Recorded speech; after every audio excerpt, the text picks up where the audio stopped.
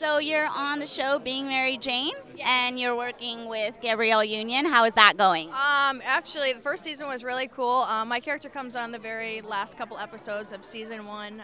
She's amazing to work with and absolutely stunning to look at. And my love interest, he's pretty good himself, Stephen Bishop.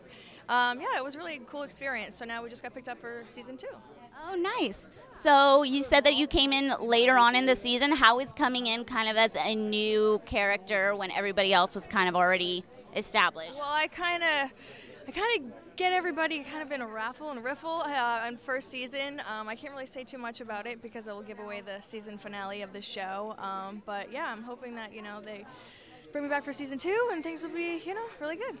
And how do you feel about the way the show is going, the popularity, and how much momentum it's gained? It's amazing. It's been the #1 show on cable 5 weeks in a row. I mean, they've been just like Twitter handles, #1 Twitter on when we air. It's been really good.